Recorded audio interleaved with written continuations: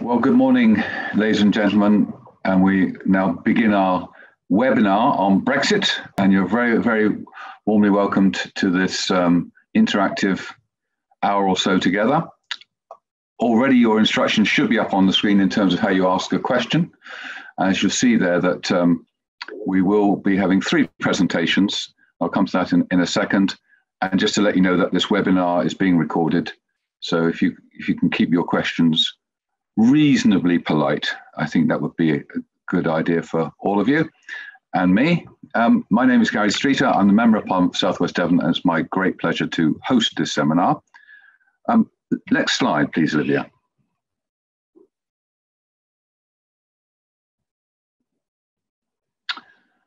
You'll see there that we have 3 main speakers. In a moment, I'll introduce Stuart Elford, who's the Chief Executive of Plymouth and Devon Chambers of Commerce, who will introduce our main speaker, Suren Thiru, who's going to talk to us about Brexit preparedness. And then we have 2 presentations from our hardworking trading standards officers about some of the detail of preparing for Brexit. And then there'll be hopefully plenty of time for questions and answers, and you'll present them through the chat system. Let's not get too technical. If there are detailed questions that you need to raise with our speakers, we possibly can take that offline. So let's try and make sure that the questions are of general applicability, not just to your own business. Next slide, please.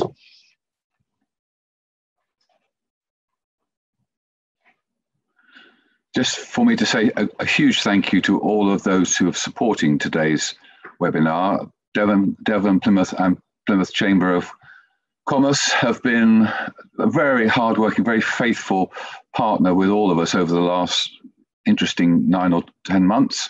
Southwest Tourism Alliance, the Institute of Directors, the Federation of Small Businesses, Visit Devon, and that's all I can see on the screen. Anyone I've forgotten? The NFU, they've been terrific, the IOD, and so on. So thank you to all of you who've been supporting us, supporting these series of webinars throughout the last 12 months, trying to get people ready for this most important event that's about to happen. Just a few words from me, if I may.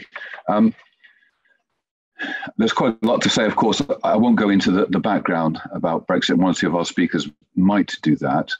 But it's certainly been my view since we left the EU on the 31st of January, it's been my confident expectation that we would do a free trade agreement or a new trade deal with the EU, but probably at 5 to midnight. That always seems to be the way. Well, I guess we're at about 1/4 to midnight now. And as you probably know, it would be very hard to predict that a deal is now going to be done. And I think the PM said yesterday, more likely than not, that we'll have no deal. Now, the focus of this seminar is to talk about the changes that are coming up anyway on the 1st of January, whether we have a deal or whether we don't. And that, I think, is of enormous value. But I'm sure all of you out there have been given a lot of thought to what impact on your business there would be of the 1st of January, of leaving anyway, but certainly of a no-deal Brexit. And no doubt 1 or 2 of those questions will come up. If I had to put money on it, I would say we probably won't get a deal, but that between Easter and Christmas, yes, there'd be a bump in the road, and then something, some kind of resolution would be arrived at between both sides. So even if we go into our new relationship with the EU in January without a deal, my strong feeling is that won't last long, that season won't last long, and something more positive will come out of that. So there we are. So first of all, then, it's a delight for me to introduce Stuart Elford, who I've known for many, many years. Stuart is the Chief Executive of the Plymouth and Devon Chamber, and he's just going to introduce our main speaker. Stuart, over to you. Thank you, Sir Gary, and thank you so much for joining us on this event. Thank you to all, in fact, for joining us. It's a very, very important time and a very, very important issue, of course. I will shortly introduce Suren Thiru, who's Head of Economics at British Chambers of Commerce, but I just wanted to briefly update you on the Chamber itself and what we've been doing. As Sir Gary said, I'm really delighted to partner with the other organisations you saw there listed at the start of this presentation, and particularly thanks to Sir Gary for listening to the concerns of business as Chair of the All-Party Parliamentary Group for the South West. Sir Gary and I have a great relationship. I'm very grateful that he allows me to just pick up the phone and bend his ear when there are business issues. So thank you so much for that. We are in a very tricky time. British Chambers of Commerce produced a RAG-rated document with 35 unanswered questions of business.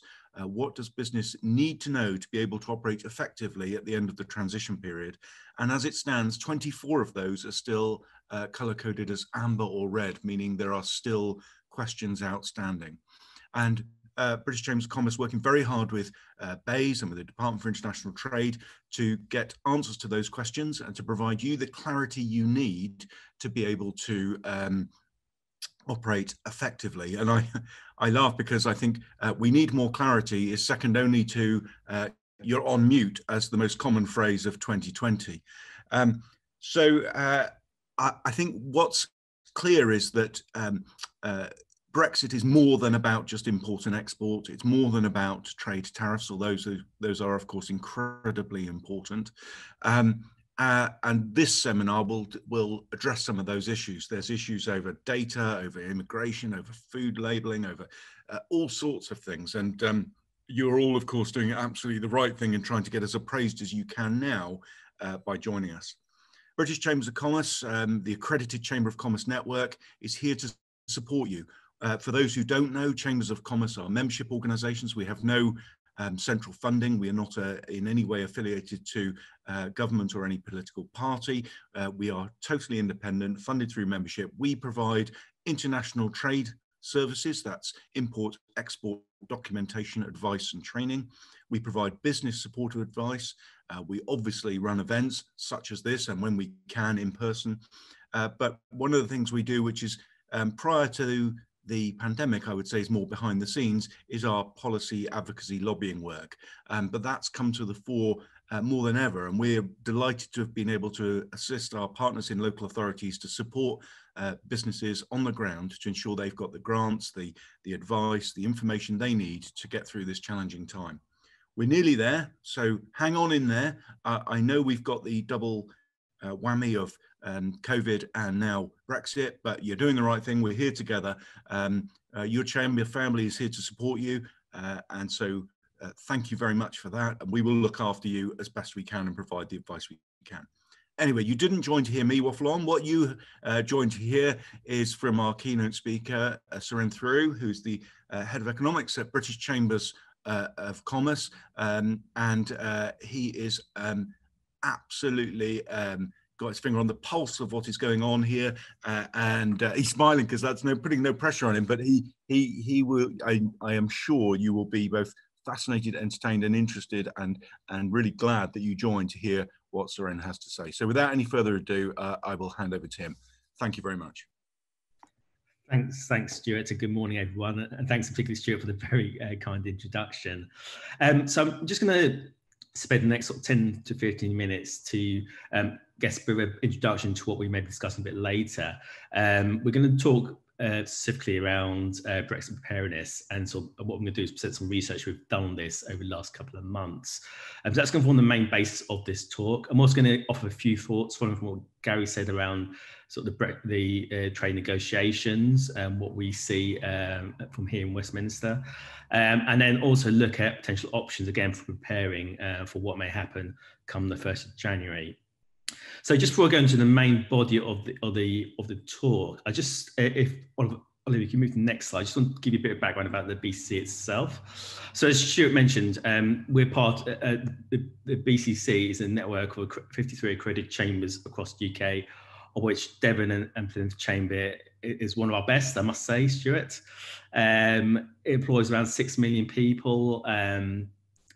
The types of businesses we represent are all shapes and sizes, from one-man bands up to large corporates across all sectors.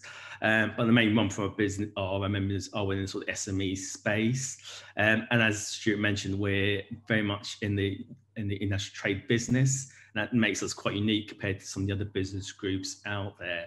And clearly it means that we're very uniquely placed, particularly with our global network, to be a clear voice, not only in the negotiations we're seeing at the moment, but as we move forward into a post-Brexit period, which is going to be really crucial going forward.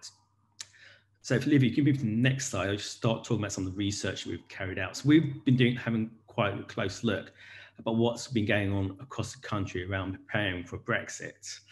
So we've been asking businesses a range of questions about what steps they've been taking to prepare for whatever comes next. And now this slide shows a question we've been asking for a number of years now about whether a business has done a risk assessment around the potential impact of the end of the transition period on their business. And as you can see from the figures that we've received, is that there's quite a concerningly low number of businesses who've actually done a risk assessment around the potential impact of the end of the transition period. Just 38% of businesses have done that in total. Now you see that number flexes compared depending on the type of business. So what I've illustrated in this chart is looking at those internationally active businesses who've done a lot more preparation. Over half of businesses have done preparation, and it falls to less than 1 in 5 for those who are UK only focused.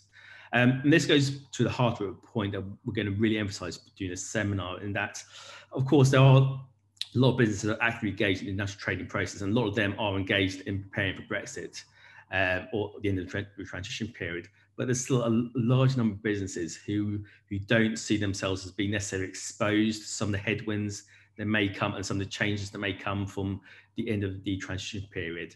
And that could be businesses that are part of global supply chains, so maybe you can only focus, but their end massive customer may be exposed to the EU, for example.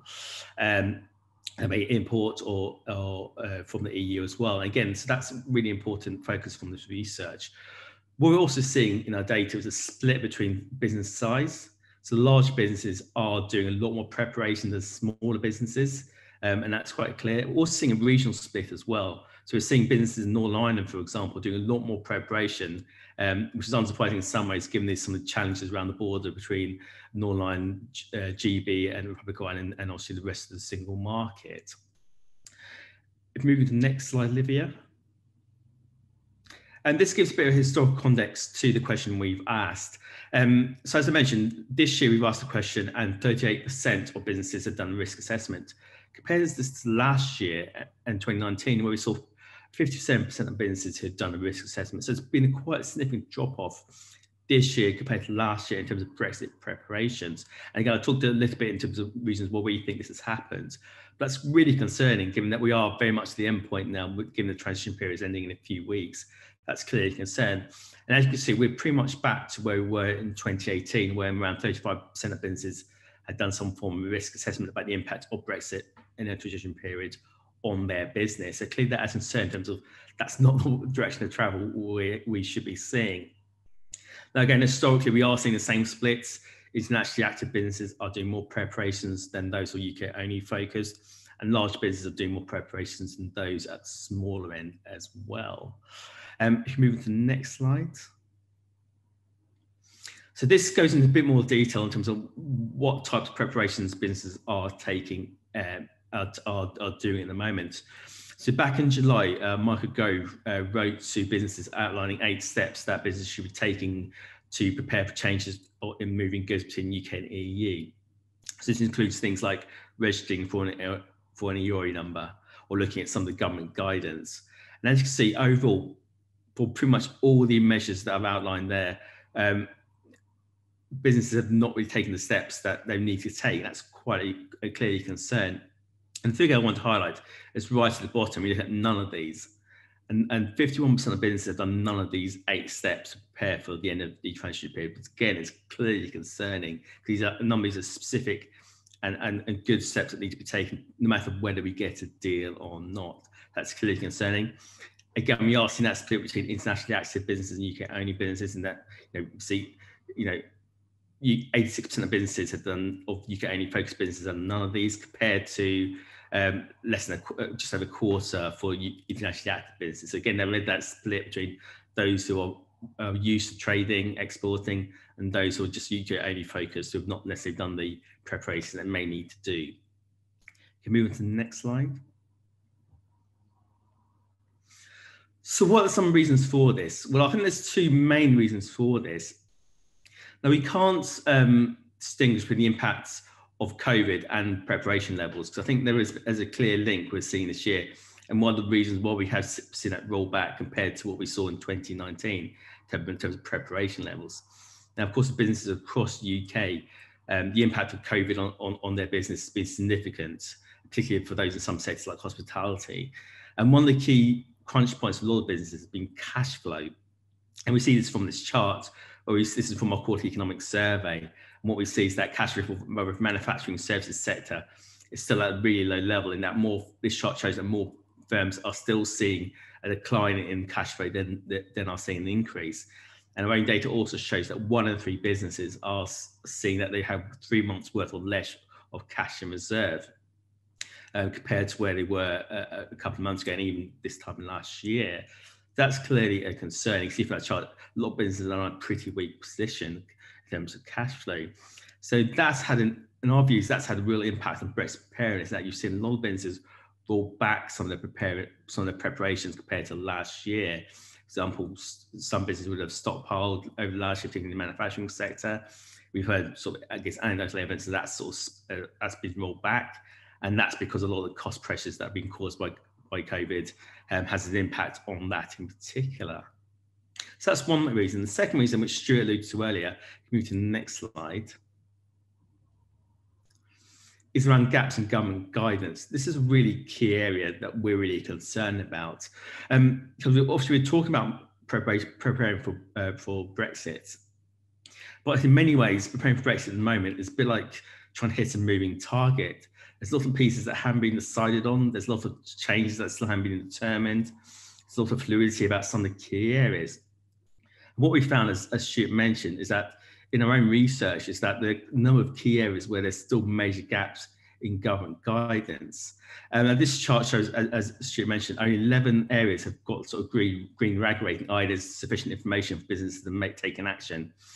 Now, the feedback we have in government on this is that have tried a lot of information on a number of these areas, which is true, they have, but much of it isn't actionable business guidance. And that's where a lot of the information that government has been providing in Government UK is falling down, is that much of the guidance isn't actionable for businesses. This includes areas like tariff rate quotas, things around rules of origin, issues around data, issues around VAT, and issues around some of the stuff that we're going to talk about a bit later as well. So that's clearly a concern, because if you haven't seen businesses having cash flow issues, you also see businesses not getting the information they need. What we're now in a situation that a lot of businesses are feeling a lot of Brexit fatigue, as I'm sure most of you are and general public are, given we're 4 years down the line. I think that's having an impact as well on what we're seeing in terms of Brexit preparedness. So we are in a situation where we're seeing a lot of businesses who are not prepared as they should be for the end of the transition period. Some of it is obviously the government's fault and the lack of clear information. Another part of it is the fact that we haven't got a clear idea what sort of trade deal we're going to have going forward, which means some of the information that businesses need is still contingent on that. But also, thirdly, we also see the impact of Brexit causing businesses to roll back some of their preparations and not having necessarily the bandwidth to make the preparations through this year, because of course COVID has had a big impact on businesses right across the economy. If you move to the next slide. This is a few examples of some of the qualitative feedback we've had from our research about some of the guidance, some of the gaps in guidance that businesses have been highlighting. And as you can see, there's quite a wide range of concerns and issues. For example, right at the bottom, what's reinforced the point I mentioned is that a lot of businesses are finding the Government UK website quite confusing. Any of you who've gone on there and used their search tool for information that you may need, if you type in your criteria, you type business that you operate, whether you export to EU, whether you employ people from the EU, etc., what you tend to get back is a library of information rather than specific action points and specific information that you actually need to prepare for the end of the transition period. So this is, again, as Stuart mentioned earlier, it's a point we're really pushing quite closely. We need to get actionable information. Again, other areas of concern, you can see there's issues around sort of arrangement collecting on duties, VAT, as I mentioned, whether businesses need an Irish EORI number if they're selling into the Republic of Ireland, issues around the cost of export document declarations as well. So huge wide range of areas. And this is, again, clearly concerning now. We've only just over 20 odd days up until the end of the transition period. That again is clearly concerning and is a key reason why we're seeing some of these challenges around Brexit preparedness. Move on to the next slide. So that's our research, and just a bit of a view in terms of where we are, where BCC sees what is going on at the moment. Now, clearly, as Gary mentioned at the start, there's clearly large gaps between where the UK and the EU are regarding a future trade deal. I think some of what's being talked about over the last couple of days, even yesterday when the Prime Minister talked about that businesses should prepare for no deal, I think some of that is around choreography, around the political sort of things that happen around these types of deals. And that's on both sides, both the UK and EU side. But in many ways, from our point of view, we shouldn't really be surprised where we are at the moment, because many of you who've done sort of business deals, and we see with many trade deals, particularly EU, they do go to the last minute. And so we shouldn't really be surprised where we are at the moment. And of course, for both sides, what's the trade deal is dealing with lots of relatively unique issues. For example, the UK hasn't negotiated a trade deal of this scale anyway for over 40 years. On the EU side, they haven't really negotiated a trade deal which involves increasing barriers rather than decreasing barriers, which again is a challenge for them. I think it's also a challenge with the size of the country and also the location as well, because there's a vast majority of the EU trade deals the EU have been negotiating in the past have either been with smaller countries compared to the UK, or with countries that are quite far away, so that the gravitational pull, which makes UK much more in line to much more stronger beneficiary of having a trade deal with the EU. Now, there has been talk over the last couple of days following the dinner between with Boris Johnson in the midweek, that there's a Sunday deadline around which Brexit negotiations would come to hold either way. We think that's probably a false deadline in some ways, in the sense that I think this is again sort of some political games around it, because actually there was only one firm deadline, and that's the 31st of December. So while there's a lot of talk today around the Sunday deadline, we think that again, there's probably some flexibility around that. There are significant areas of dispute that still remain. Fisheries, of course, there's been a lot of coverage around that. The biggest one's probably around sort of the thing around level playing fields. And it's not necessarily the dispute that needs to be level playing field between the EU and the UK, but actually what might happen in the future if the UK or indeed the EU want to change some standards around environment, around job workers' rights, etc. What happens there? That's sort of the real sticking point in the moment. Our view at the moment is that the deal is possibly still slightly more likely than no deal, but that's probably decreased over the past week in particular. But we think it'd be very late deal. We also think it'd be a very thin deal compared to maybe what many would have hoped at the start of these negotiations. Moving away from the sort of UK-EU deal, it's right to sort of, I guess, say that a lot of progress has been made. So the UK has signed continuity agreements covering 57 countries. So these are essentially rolling over those agreements where the UK had access via the EU deal. So UK has negotiated around 57 deals covering 57 countries, which is quite significant and no small achievement. So the government should be applauded for that, because it covers around sort of 200 billion worth of trade. And some of those agreements, particularly with Canada, for example, does lay the framework for a more comprehensive trade deal going forward, which is clearly beneficial for the UK.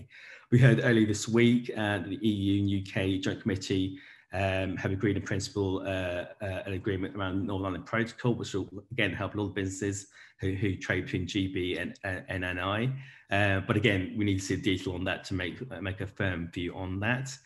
But again, the point I want to emphasise really through this talk is that whether there's a deal or not, and again, we may know that very late in the day, it's imperative that businesses who haven't started preparing do start preparing, because a lot of the challenges that may arise around a deal or no deal will be the same in many respects, around customers, thinking around moving things across borders. So it's important that you prepare in either case, for either scenario, and that's really important. So if you move to the next slide. So this is, again, given that there are all those incentives that I mentioned, there are still things that you can do. So we've come up a list of sort of 10 steps, which we think you can take. I won't go through all of them, just highlight a few of them. Of course, Stuart mentioned absolutely speak to your local Chamber of Commerce. They're experts in international trade and all things around customs, so they can help you make sort of key decisions, give you key advice. There's also things you can do as a business as well. Have you sort of looked at your own business? Have you done some sort of Brexit proofing? So have you checked your supply chains? Have you mapped your customer base? Have you considered how changes to the UK-EU relationship may impact your business? Some of those things you don't know, but things like looking at where your suppliers are, where your customers are, and how that may impact your business if there is a no deal. I think that's something you can do. Have you checked whether you can access some of the easements, some of the measures that have been put in place to try and smooth their transition, such as registering for an EOE number, checking if custom guarantees, simplified procedures will be helpful to your business. Again, these are steps you can take now and are really important to take in lieu of whether there is a deal or not. So, while there is sort of uncertainties of what might happen, there's still real practical steps that you should be taking if you haven't done already to prepare for what may happen at the start of next year. And just to round off, we move to the next slide. And just to highlight, we've just to sort of flag a couple of resources that you may find useful, which again, I think these links we circulate at the end of the webinar. The BCC have created the end of transition period checklist, which is based on some research we've done and some of the discussions we've had with businesses right across the country and also with governments as well, about what you need to be looking at to prepare for the end of the new transition period. So it's basically a list of things that you need to go through, at a board level, with financial directors, with your suppliers, with customers. Again, we think it's important. Again, we think it's an important resource to highlight the questions you need to be looking at. Also, on the research source points as well, in terms of what you may be looking at going forward, to help going forward. And again, what we also emphasize, speak to your local Chamber of Commerce, because they can help you address some of these really key issues. And lastly, another resource to flag, Chamber Customs, which is the Customs Advisory Training and Brokerage Service, which is delivered through Chambers of Commerce across the UK. So it actually is a real opportunity for you to utilise some of the expertise within the Chamber network to help you. And this is particularly important if there is a no-deal situation where a lot of these sort of research and sort of advice would be really important going forward. So in summary, before I hand back to Gary, clearly there is a lot of uncertainty over what is going to happen over the next couple of weeks. Clearly, COVID has had an impact on business' ability to prepare for the end of the transition period. But the sort of key takeaway from me is that there is a lot you still can do to prepare for what may come next.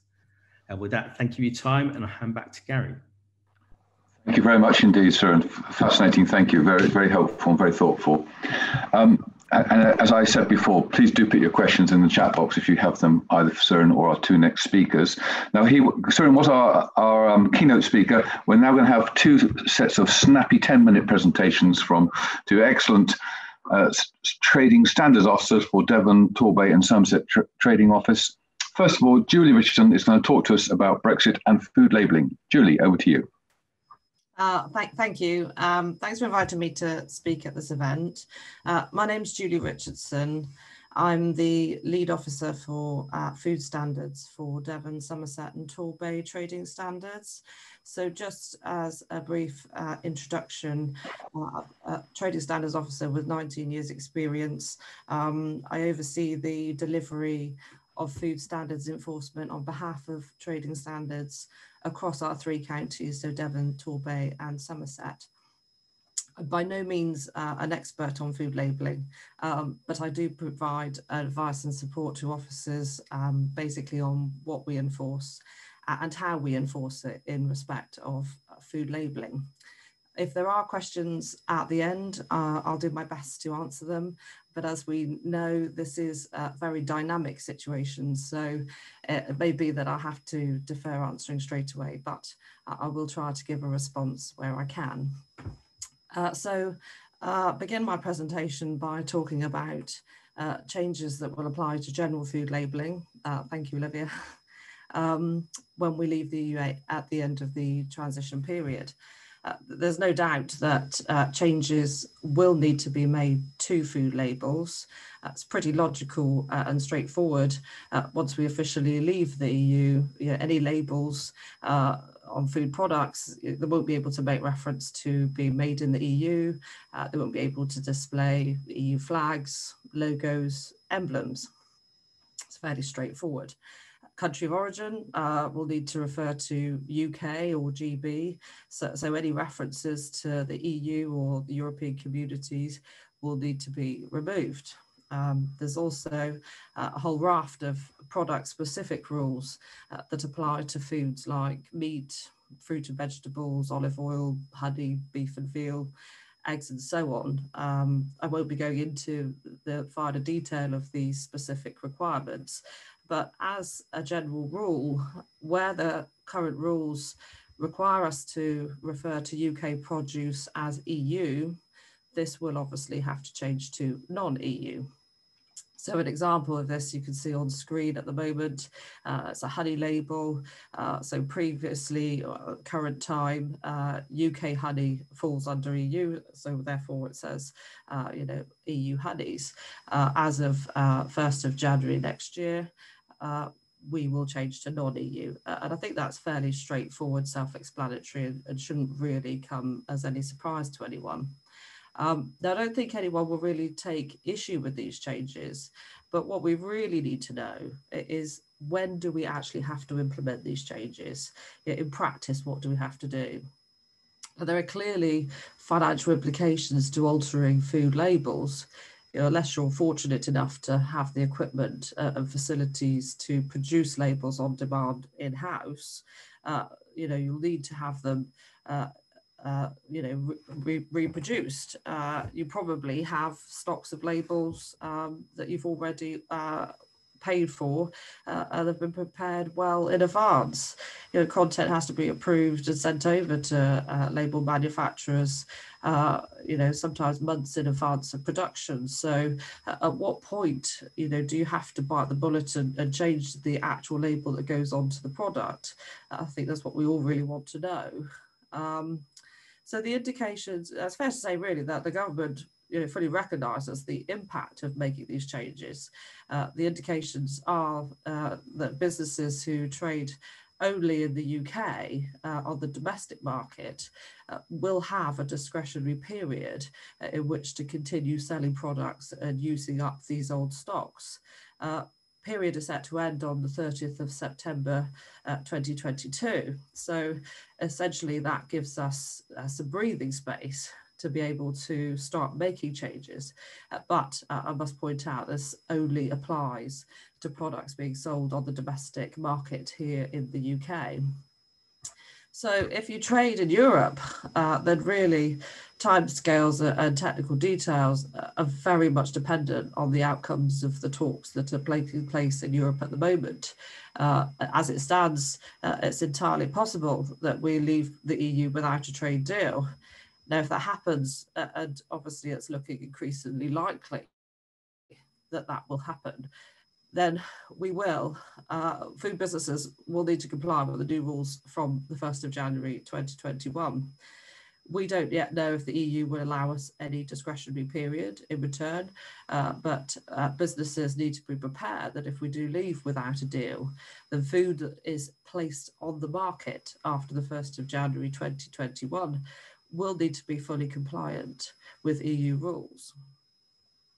So this begs the question, what does that actually mean when food is placed on the market? And there's a great deal of guidance on the Europa website, which you may have already seen, which explains when placing on the market actually takes place. Now, if you have any doubt really about how this applies to your own specific situations, there's numerous example scenarios that are available on this website to actually help you understand if your own product has been placed on the market as of 1st of January 2021. Essentially what it means is, in summary really, if you've sold the product, then it's placed on the market. So physical transfer doesn't actually have to have taken place. It could be sat in a warehouse in the UK, could be in a holding premise in Europe awaiting onward transit. But if it's placed on the market, it's expected that manufacture has actually been completed and that there has been an an agreement to transfer ownership. So the product's been sold. So as an example, if you manufacture biscuits and you have a contract to supply with a European trading partner, the goods are deemed to have placed on the market, whether or not they've actually been consigned out of the UK. So if you have food that has not yet been placed on the market, but it's intended for the EU market, then as of the 1st of January 2021, you will need to make sure that it meets full EU requirements to continue trading in Europe. Next slide, please.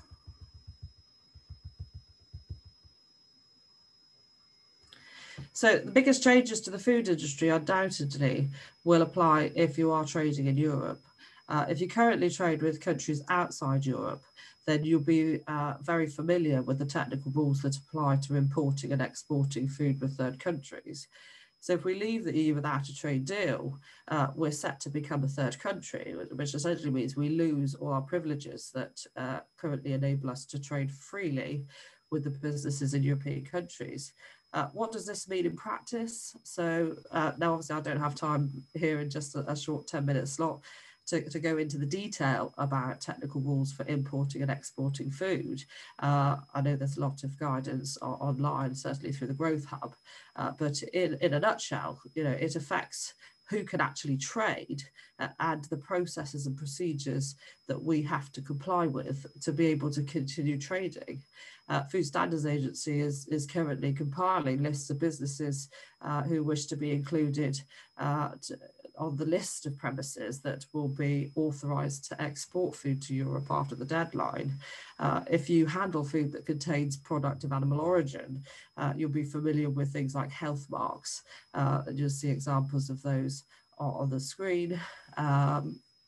You'll be aware that these will need to be changed to reflect the fact that the UK is no longer part of the European community, and they do that by removing the EC letters. So we'll simply say United Kingdom, GB, UK, the examples on the screen. So you have to export health certificates where you didn't previously have to. There'll be additional checks when you bring food in or take food out of the country, new rules which will affect where you can actually land or exit the food from the country. Food containing products of animal origins, such as meat, fish, egg products, cheese, milk, they can all continue to be sold if they've been placed on the market before the 1st of January 2021. But if placing on the market takes place after that date, they will need to comply with full EU requirements. Next slide, please.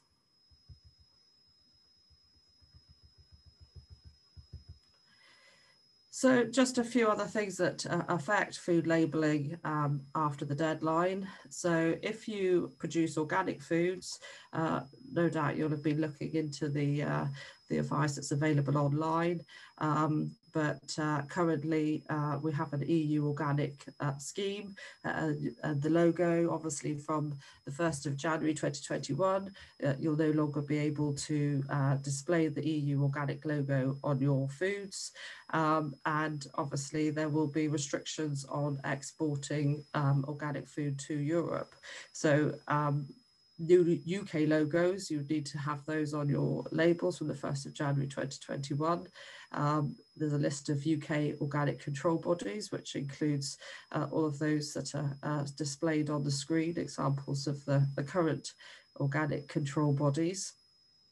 And that's really, if we leave without a deal, we don't yet know whether there will be any sort of equivalency deal. So whether Europe will continue to recognise our own organic produce if it's certified by one of our UK control bodies. The fine detail of that, unfortunately, has not yet been agreed, but watch the .gov website for further information on this particular issue. Next slide, please. The other area that will be affected is the protected food names scheme. This only affects producers who produce foods, particular foods that are under one of the geographical indication schemes. You'll be familiar with the three logos that are on the screen, the red and yellow, the blue and yellow logos. As of the 1st of January, existing authorisations, they will continue to be recognised. And we're basically in the UK launching a new UK protected food name scheme of the new logos you can see and the black, white and yellow logos. They will be applicable to all new applications. All new applications will have to be made to DEFRA instead of to the EU. And we will, in the UK, continue to recognise existing EU authorisations. So I hope that just gives you a little flavour of the things that will affect food labelling as of the 1st of January. And I look forward to any questions. Thank you very much indeed, Julie. And we now turn to Lee Taylor, who's going to talk to us about UKCA marks. Lee. Hi, everyone. Thanks for having me. My name's Lee Taylor. I'm a Trading Standards Officer and a Business Support Officer for your local Trading Standards Service. And this is my presentation on the UKCA Mark Guide that we produced and is available in the Heart of the Southwest, on the Heart of the Southwest Growth Hub transition page. So if you want more detail on this, then go to the guide and you'll find it there, as well as a lot of other useful, very useful information on EU transition and as such. Okay, so next slide, please, Olivia. So UKCA mark from January 1st will be the new mark or declaration that shows products produced and supplied across the Great Britain market comply with relevant safety standards. Okay, next slide, please. And here's the mark itself. The guide itself contains links to the actual mark and has details on proper dimensions, sizes, legibility, and so forth. So I'll defer you to the guide to look at those. Next slide, please. And here are the products that it applies to. Major products, toys, EMC compatible EMC products. And if we can look at the next slide as well, please. And here's the rest of them: PPE, low voltage electrical equipment, so basically any electrical equipment, and various others. Okay, if we could look at the next slide, we have 4 specific special product areas which differ from the information that I'm going to provide today. So if you operate in these particular 4 areas, just be aware in only in these particular 4 areas of product, the deadlines and the way and the processes for applying the UKCA mark are different to what I'm going to what I'm going to talk about today. So the actual guide does have links specifically to these to the guides for these special areas, and note that some of them actually have to have mandatorily the UKCA mark on from January 1st. So apologies to anyone who just realized that if you're in that area, but I'll refer you to the guide again and those particular areas just for these particular special product areas. Okay, but for the rest that we just looked at, this is what I'll speak about today will be what we'll have to cover, what you'll have to deal with. Okay, next slide, please, Olivia. So really, to summarize that, anything that currently requires a CE mark at some point will eventually need a UKCA mark to be supplied in Great Britain. And for those who don't know already, by Great Britain, I do mean England, Scotland, and Wales, because of course Northern Ireland does have those special arrangements. And so this doesn't apply there, slightly different. I can't go in depth on the Northern Ireland arrangements because it is too much for today's short presentation, but I will touch on it briefly at the end. Okay, hopefully in a way that it'll be simple enough for you to understand it in some level. Okay, next slide, please, Olivia.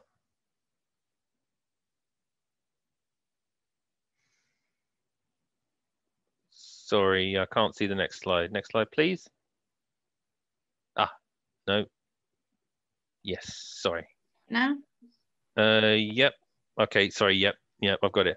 Sorry, yeah, the basics of this. So after a transition period, the important thing to remember is that the CE mark, it's not going anywhere. It's still perfectly usable. It's still be used across Europe. What's going to happen though from after a period starting from January 1st to after January 1st, 2022, it's not going to be recognised in Great Britain anymore.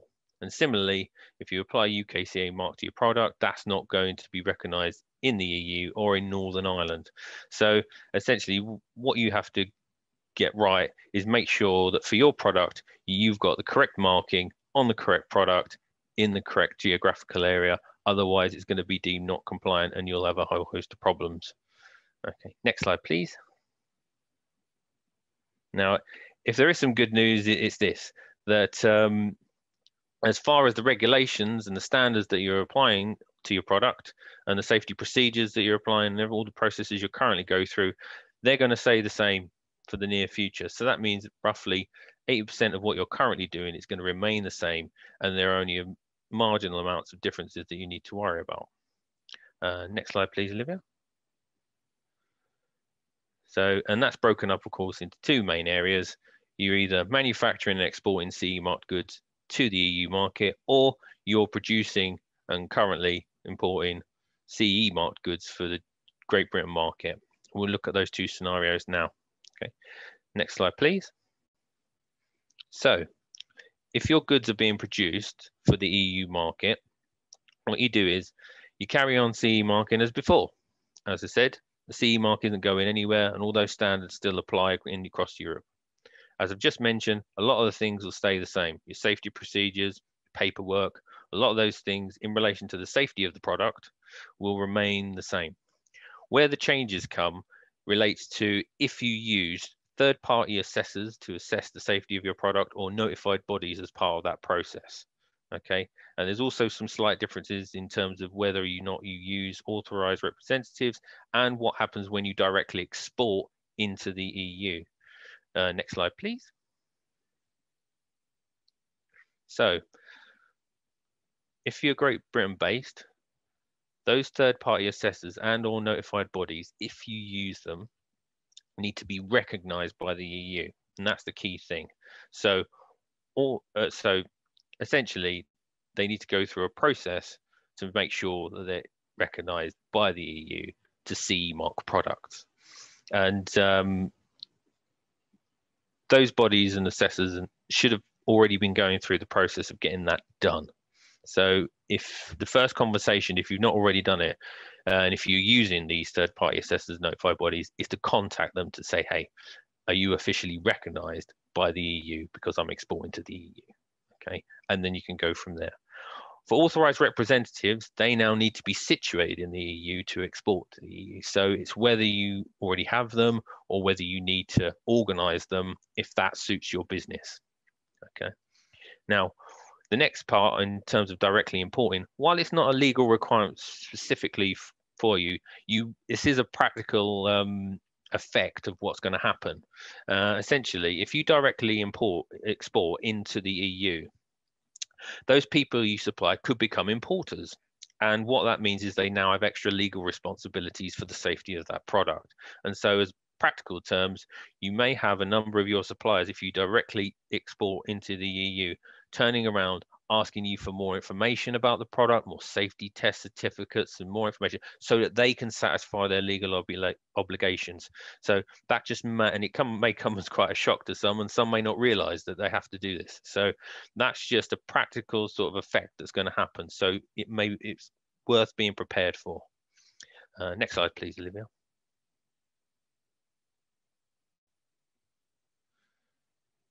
Oh, I think we've gone. There we are. Yeah, thanks.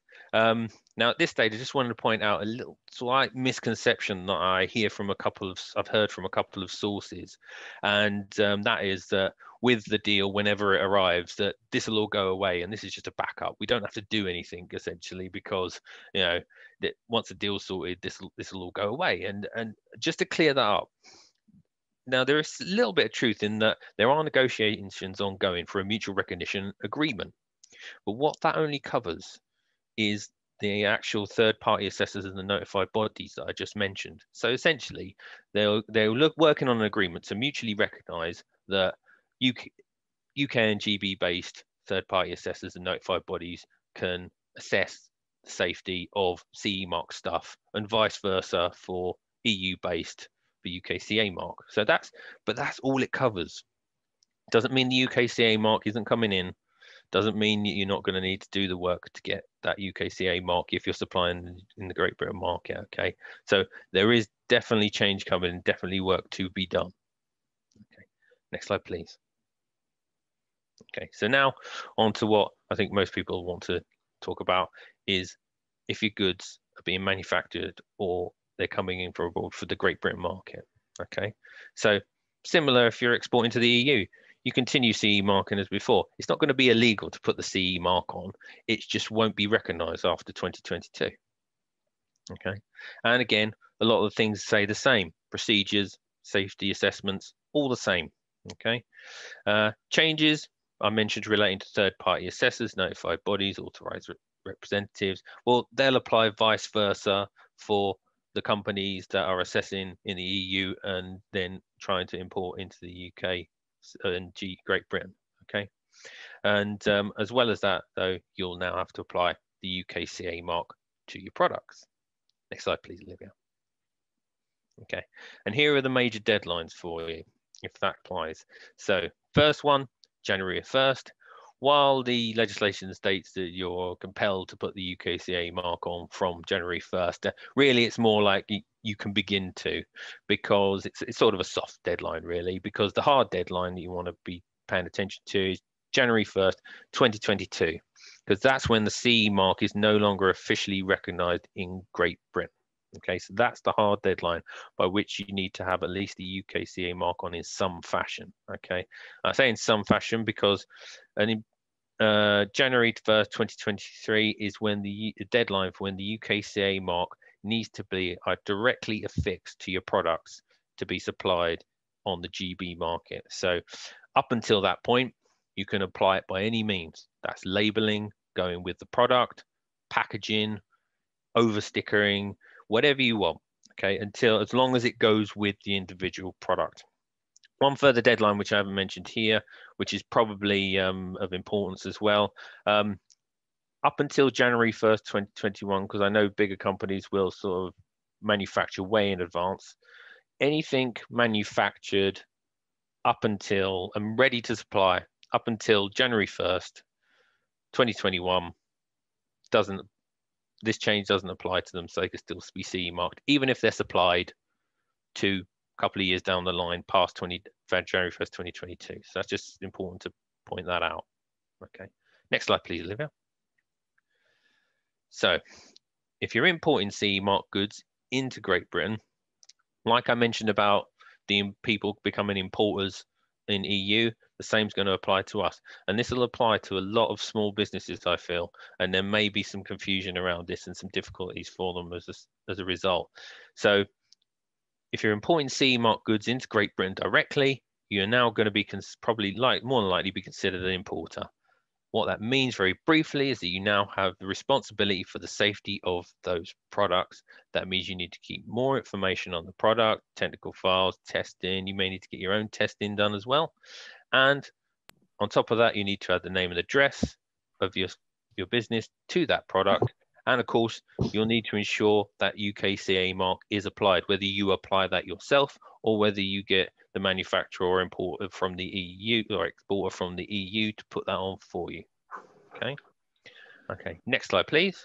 Lee, we're just running into timing difficulties. If we can draw it to a conclusion. I have got just these last two slides, and that's it. So I said I'd touch on Northern Ireland. Essentially, what I've just provided here in this last slide is just a very nice summary. It's from the Northern Ireland gov.uk guidance, which is also linked in the guide, just to give you basic breakdown of what mark you need to put on to go where, and that includes Northern Ireland, that's EU, and that's UK. So I'll just leave that up there for a couple of seconds because I think that's going to be useful as a guide to say, okay, what do I need to put on to go where? Okay. All right, and my last slide, please, Olivia. And this is just the link to the guide. That's the link to the Heart of the Southwest Transition page, and our contact details there. Should you require more specific information, you can contact us. Okay, thanks very much for listening. Lee, thank you very much indeed. Important information there from all our speakers. And just to remind you that the information that's been shared today will be circulated and is available. Now, we're keen to leave time for some questions and some pithy answers. So we've had one or two in the chat box up to now, which have been dealt with in writing. Anything that anyone would like to raise in the 5 or 10 minutes that remains to us? Don't be shy, you've got 3 experts in front of you.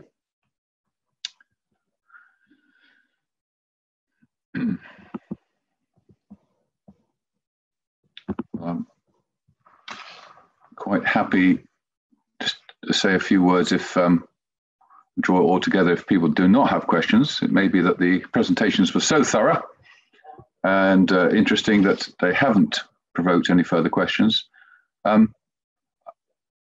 Then in which case, I'm looking, Jason, would you nod if you think that I can just draw this together? I think I'd like to just actually apologise to everyone that there isn't more clarity and certainty over this trade deal. I used to have a proper job before I became a Member of Parliament. I recognise the importance of certainty and clarity for all of you business people.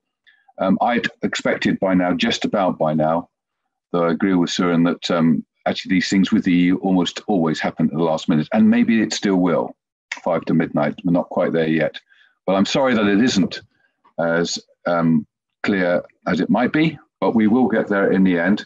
Now we have got a question actually from Richard Hosking. Let's have a look at, Richard, what you've got to say for yourself. Yes, it's a question for me. I thought that too as we went through the UKCA mark. I don't know who designed it, but it doesn't look very British.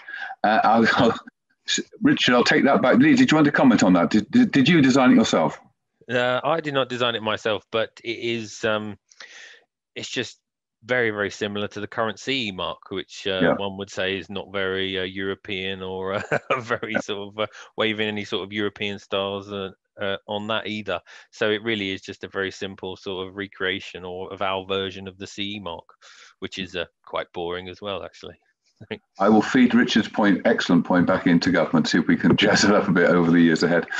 All right, well, thank you all very much indeed for attending. Thanks again to our 3 speakers. It was very interesting and just what we needed to hear at this time. It is basically, with all these things, it's all about the detail, isn't it? Getting the detail right.